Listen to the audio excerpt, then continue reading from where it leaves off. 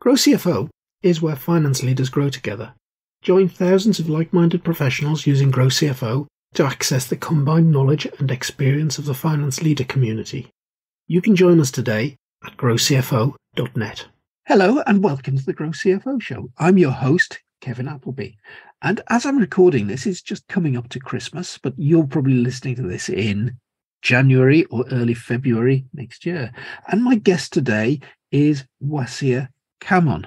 And we're going to talk about a lot of things. We're going to talk about Wassia and how she got to where she is now, but we're also going to talk about objectives for next year, how you can be a better you, and a whole range of topics that Wassia is interested in. So, Wassia, hello and welcome to the Grow CFO Show. Hi, Kevin. Pleasure to be here. Thanks for having me. So, tell me about you. Gosh. So, I'm Wassia. I'm currently the VP of Finance and Accounting at ACM Chemistries. It's a company based in Norcross, Georgia, in the Atlanta metro area. Okay. And that's what I do at work, at home. I'm a wife, mom of two. I love chocolate. I love having fun. It's that time of the year. For at least when we're recording it. All right. Yeah. Yes. I'm also very active on LinkedIn. I'm a career strategist, and I've been helping accounting and finance professionals fast track their careers. So making sure they make the right investment in themselves so they can advance really quickly in their careers. So hang on a minute. Mm-hmm. There are only 24 hours in a day. Yes. And you're a VP of finance, You're a mentor, you're a strategist, you're the treasurer of a charity, you're a wife, a mum of two. Yes. Find time to eat chocolate. There's chocolate everywhere. Yes. I think that it's a matter of being organized. And when you are motivated to do things, you just find time for it. Yeah. And I always find time for chocolate. Always. It's the most important one of the lot, isn't it? Mm-hmm. So tell me a little bit about being VP of Finance and Accounting. And VP of something isn't really a title that we have in the UK or in Europe. It's very much a United States sort of title. What exactly does a VP of Finance and Accounting do? So it's pretty much the CFO of the closest things to a CFO, because I report directly to the CEO where I am. Right. So it's in charge of everything finance and accounting operations, and also relationships with other vendors and key partners like the banks, insurance, commercial, health insurance, and all that good stuff. So anything that have a dollar sign, pretty much. So finance is you, and that title could just as easily be CFO as it could be VP of Finance. Yeah. Yes, pretty much. Yeah. So how did you get to that role? Tell us a little bit about the journey that you took to get there. So I'm originally from a country called Ivory Coast on the West African coast. And I came to the US at the age of 17, wanting to be a risk management or actuary person. And then I took my first statistic class and I was like, nope, I'm not going to do that. And I took my first accounting class and I was like, yes, that's what I'm going to do. So I did a couple internships in audit and then at PwC and then in tax, didn't like public accounting. And that's when I switched into the corporate accounting and finance world. And that's where I've been since. So I started as a staff accountant, grew all the way to controller, did some FP&A as well, because at the place where I was being a controller, I built out the FP&A function because it wasn't there, was a technology company growing pretty quickly. So I established that there and then decided, I want to do 100% FP&A. And so went into full FP&A role at a pharmaceutical company.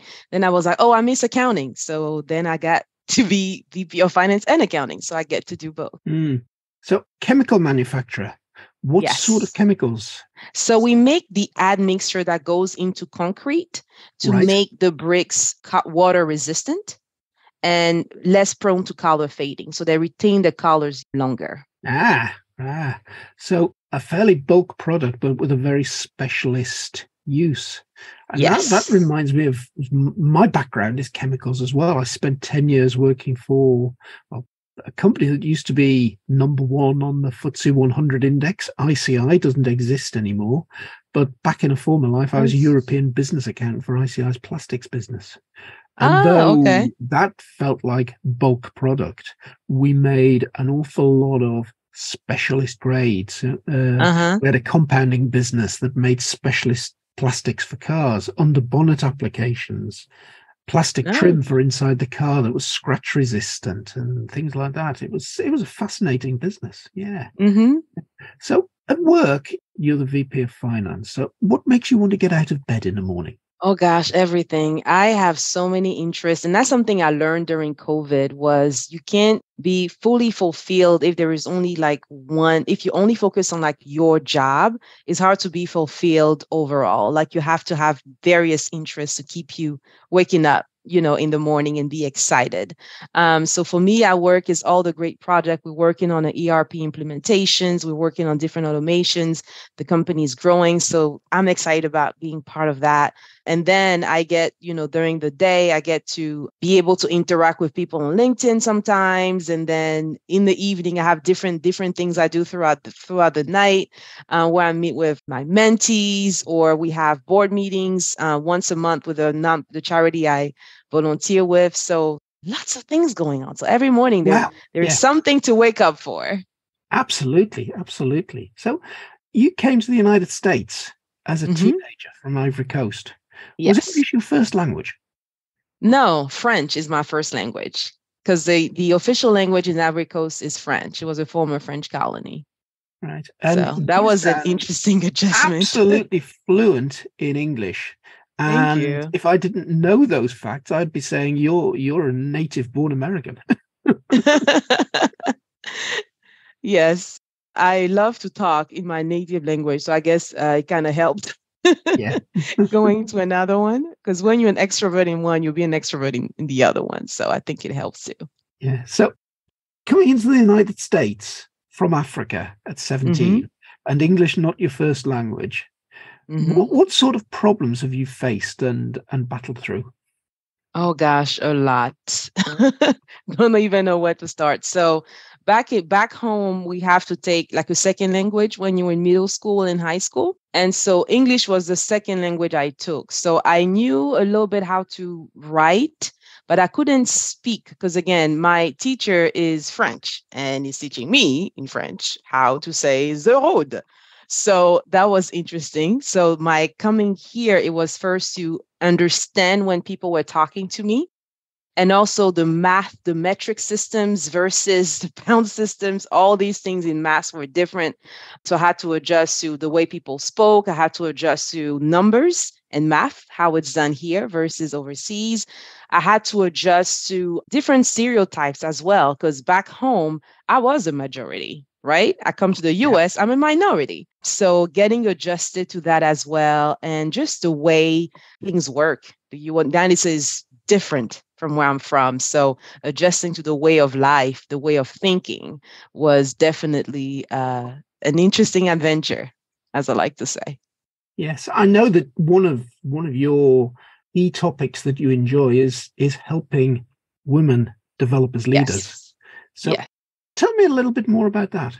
It's because I had to go through it myself. And a lot of things I will share on LinkedIn or help my mentees with is from the perspective of be the mentor I wish I had, because I didn't have much of a role model to follow.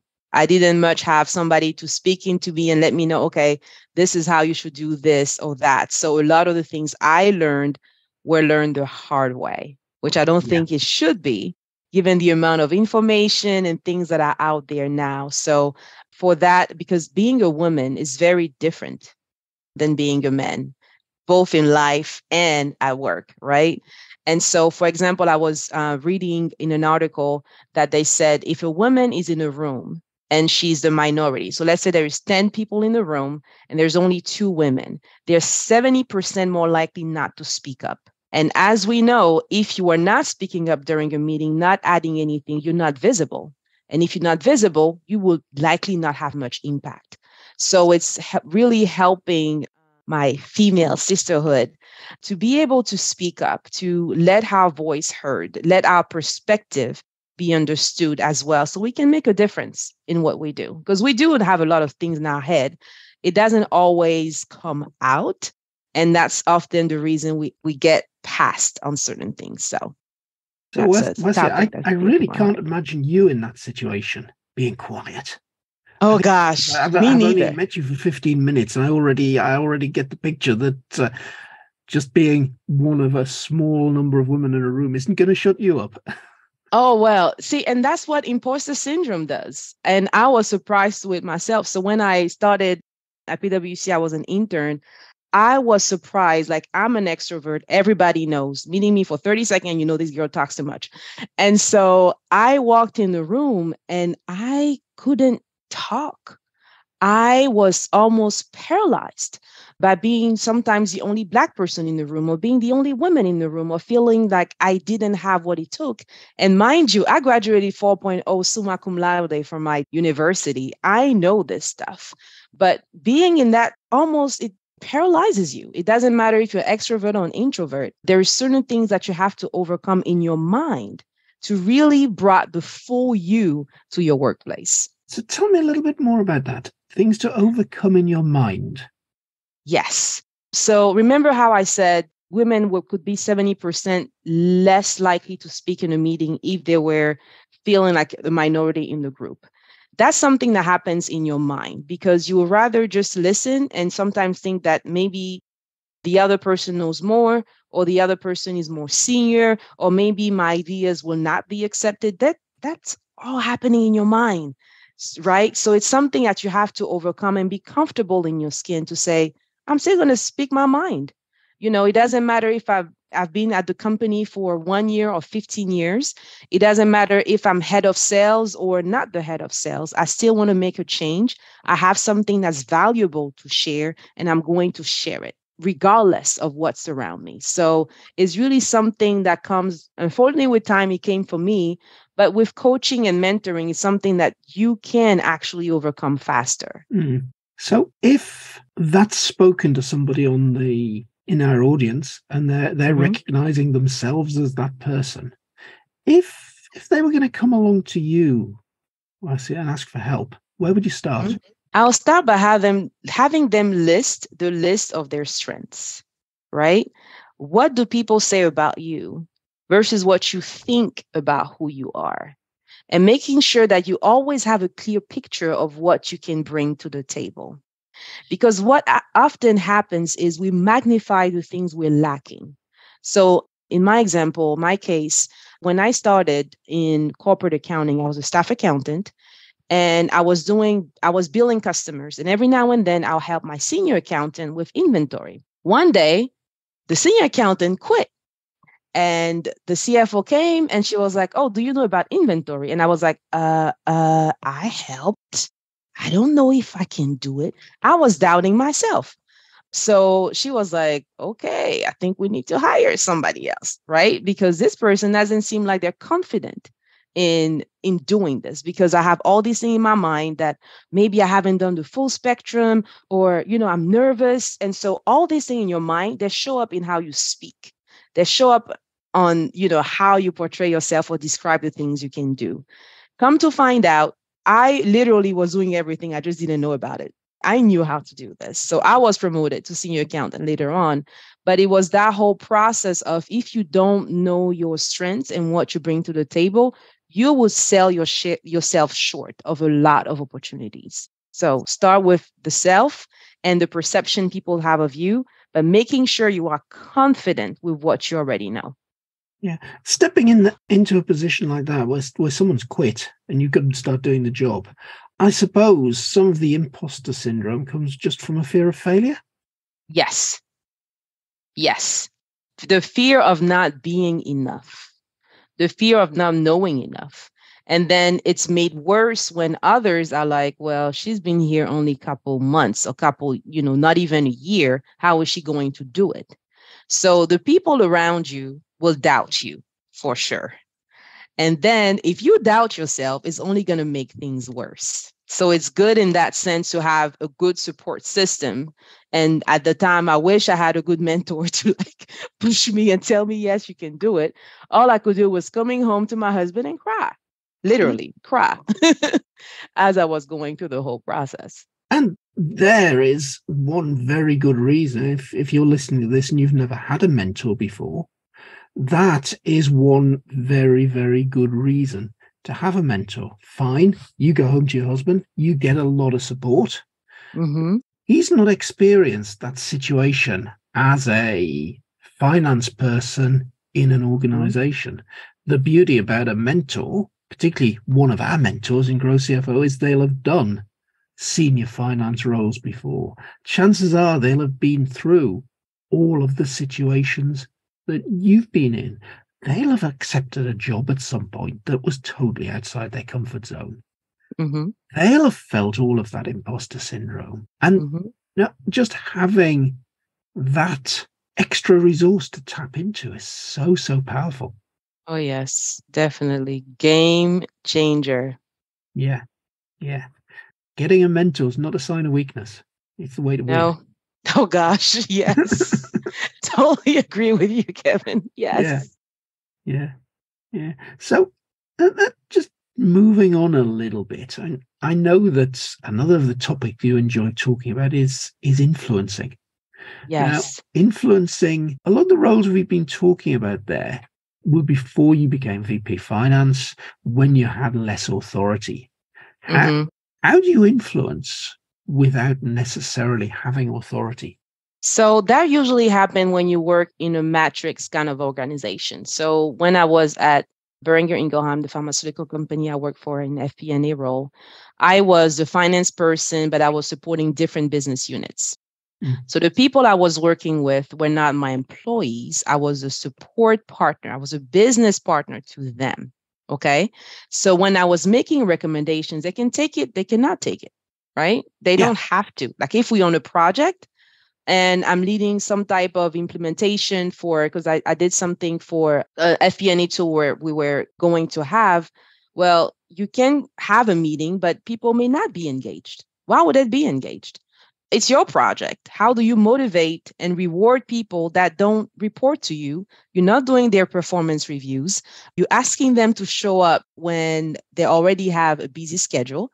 And so these are part of how you learn to influence without authority, because you're a business partner. You're trying to stir the business in the right decision, but you're not the boss or the head of sales. You're not the boss or the head of marketing, definitely not over HR. So it's really how you learn to put yourself in their shoes, speak their language, understand their challenges, and how your recommendation come to match them. So then when you make your recommendation, they will listen and actually act on it. Right. Yeah. And so in Grow CFO, we've got the business partnering bootcamp that goes into a whole load of the things that Wassia has just mentioned in a lot of depth. 7 2-hour workshops over 3 or 4 months, and really opens up all of that, because business partnering thing, as you say, is tricky. You're in there, you got the information, you've got the analysis, but how do you take that information and influence the decisions that are coming out? And folks don't like being told what to do. They don't like being given recommendations, do they? Right. Yes. Yeah. Especially when you're shedding the light on something they're wasting money on or should not be doing. As long as you're in their line, like that's what we want, they're fine. When you come against it, that's when all the fun starts. No, yeah. So I guess in your FP&A role, you must have done a lot of business partnering. Yes. I didn't have the big title. I was part of the finance team, right? And so being able to navigate those relationships and get buy-in on different things. So I was coordinating, for example, the budget, right? So you have to meet with the different people over technical sales or marketing and then technical service. So you have to meet with all these different leaders to come with a budget for the whole business units. And so putting that information together, getting them to being able to challenge some of the numbers that were put or challenge some of the assumptions, or, oh, we're going to do this great, we're going to go to this show or hire this consultant, and doing all those things, being able to challenge that and say, do we really need to do this?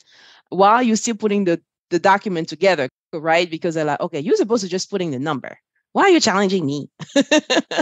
Just take it. We're going to spend this money. Let's do this. So it's being able to navigate through that. That's when I really learned what business partnering was. It was learning by fire.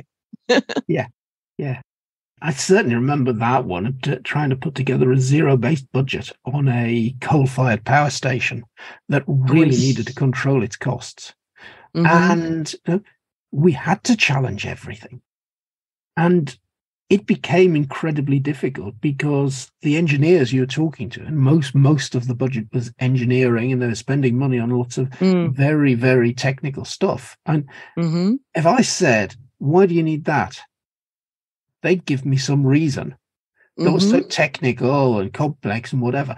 I had no clue whatsoever whether they were telling me about something that was a genuine spend or not, or whether it was just the latest shiny object that some salesman had showed them that they really wanted to fancy fitting on the power station next year. Yes.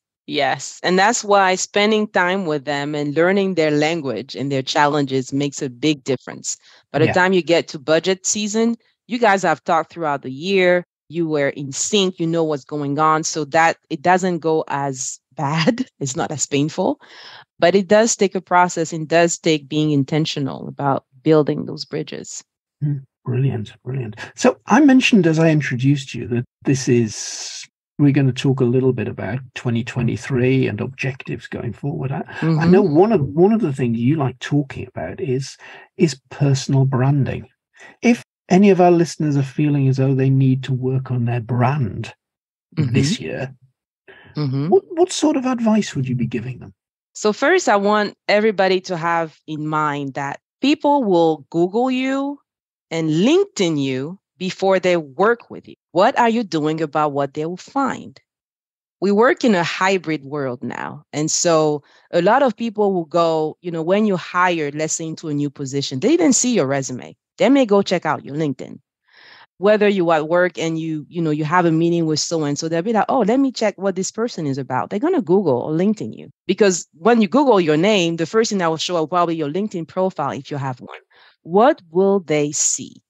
Will they see someone that's an expert or a thought leader in their field? Will they be able to see from your past position in your experience section, let's say on LinkedIn, what are some of the things you've done and how and what kind of value you can bring to the table? And so I think, unfortunately, personal branding is, it's felt like something that's for marketers or entrepreneurs. You're trying to sell product. It's really about how you position yourself or whoever will be doing that search and how you're going to show up when they actually meet you. Because again, the two have to match. So very important. If you're not thinking about it, you should, at least from the perspective of, okay, that in that next meeting, I challenge you to go and ask the people that you meet with you, how many of them have checked your LinkedIn profile? You will be surprised. At some point, they did. Yeah. I'll check people's LinkedIn profiles all the time. And somebody says to me, oh, Kevin, can I be a guest on the Grow CFO show? First thing I'll do is go look at their LinkedIn profile. If I don't know them already, and think, well, why should I be talking to this person? What have they got to offer? What, as you say, what makes them special? What gives them authority? Yeah. So thinking about that sort of thing, Wassia, 2023, what's top of your list of personal objectives? Oh gosh, I have a lot. So one, I want to learn more about ESG because I work for a chemical manufacturer and it's part of our strategic objectives for the coming year. So getting myself more immersed in that, I think is key. It's becoming more and more of a pressure, whether you're a public company or not, to be able to say what you're doing from the environment, social, and government's perspective on a lot of the things that you do. So I've already signed up for different things and want to definitely dig even further into ESG and how it pertains to business and how it makes a difference, really, in the community that we operate in. I think ESG is going to be a big, big thing in 2023. And we put, just before Christmas, we released a series of 7 articles. They're on the Insights page on the Grow CFO website. And one of those is all about ESG. And I think it's going to be a really hot topic in this year. Yes. Yes. Certainly, we're looking at that in Grow CFO. We're talking to various people about making sure we've got an ESG course built into the membership area. I think we'll probably see some challenges coming up around ESG this year. Sorry, I've used the wrong word there. We'll probably see some quests coming up around ESG this year. Things that you can do and really get into to do something practical in your organization about reporting ESG. So I think I think that's probably going to be very high on a lot of people's radar. Yeah. Yes, it certainly is on mine. So what else is big on yours? Power BI and modeling. I really need to up my game in that area because the way technology is now embedded in what we do in finance, I just feel like we should all be looking into how we embrace it to bring more value to what we do. So definitely looking to up my game on modeling in Power BI for sure. That's another one. Funnily enough, another one of those articles in the Insights page, predictions for 2023, is all about modeling and data. Sitting there as well, we've got playing a bigger and bigger part in things, artificial intelligence. And the sorts of insights we're going to be able to get out of data in the next 5 years, I think is going to be mind-blowing. Yes. And the fact that finance is being pulled into so many directions, right? We helping marketing with pricing, we're helping HR with sales people, compensations and incentives, like we helping with supply chain. We're involved in so much things, so much data that we need to provide insight on. So I think really understanding how that conversion from data to insight at a faster pace is very important. Yeah, comes back to lifelong learning. Whatever skills we've got today, we're going to need some different ones tomorrow. Yes, some better ones. Yes. So ESG modeling and Power BI. The other part for me is definitely to grow in my thought leadership on finance. One of the areas that I think we need to think more of is soft skills in finance, because like we talked about, we're moving away from some manual processes. We're getting more into business partnering, and soft skills is like, yes, it's a must. It's a must. I mean, beyond Excel, beyond all the GAAP and IFRS standards, how you are able to bring yourself to work and make a difference matters a lot. Yeah. And I always remember as a youngster, advice I got from my own father, who was a partner in a small firm of public accountants. And he had a philosophy that said, basically, Kevin, never ask somebody else to do something you can't do yourself. Now, that I think was great advice at the time. And they'd been preparing tax returns, doing audits for clients, statutory accounts. They'd been doing the same things for years and years and years. But I think what has really come home to me more recently is that as a senior finance person, you've got to have these days the opposite view, because there is so much responsibility around you that you can't possibly have first-rate skills in all of it. Your job as a leader is to enable other people to get on and do the best job they can in the areas that you're not a specialist in. So the three very, very good objectives there for 2023. Thank you. Yeah. What are yours? See, now I'm curious. Mine? I suppose, interesting situation that we've got Grow CFO to a certain point at the end of 2022, and we're seeing a huge number of opportunities coming up in 2023. And I think one of those is going to be, how do we grow the business to a very good scale while retaining all of the values that we've got in the business around being central to helping people, giving independent advice, and just maintaining a certain professional level. I think that's a big challenge going forward. And how do we do that sensibly? Objective number 2 got two small grandchildren. Yay! And possibly more on the way. Don't know. We'll just have to wait and see what happens. But there's certainly an object in my mind that I've got to be the best granddad I can possibly be. Awesome. So they're two key ones. And I think even at my stage of career, I've got a lot more to learn about. And just growing the business the way we are at the moment. There's a new challenge every day. It's not necessarily a finance one either. So I think there's something around making sure that I stay abreast of the skills that we need. Mm-hmm. That's I find myself doing, rather than a finance role these days, I find myself doing more of an operations role. And that's bringing a whole load of new and interesting challenges. So yeah, I think the lifelong learning thing is a real big one. Yeah. Yes. We have to stay updated. I don't know that there is any other way. Yeah. So thinking about being a mentor, what sort of person would be your ideal mentee? It will be someone that wants to grow and learn.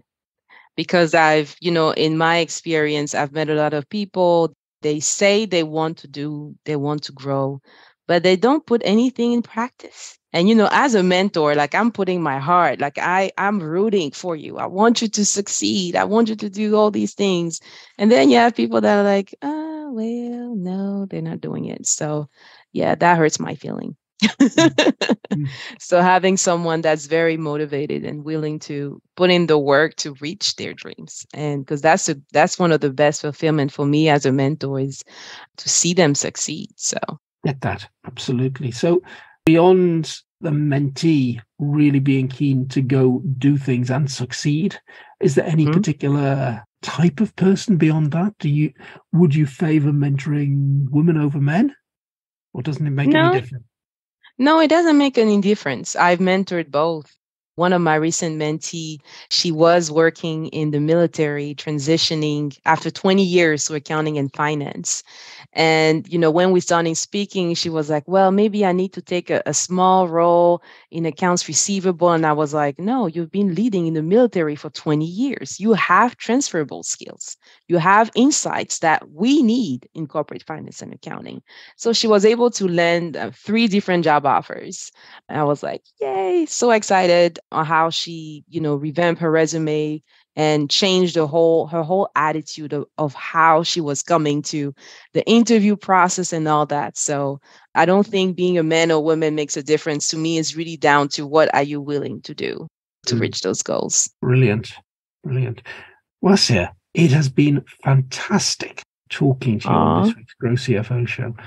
Thank you for being a brilliant guest. Thank you so much, Kevin. Much appreciated. Thanks for having me.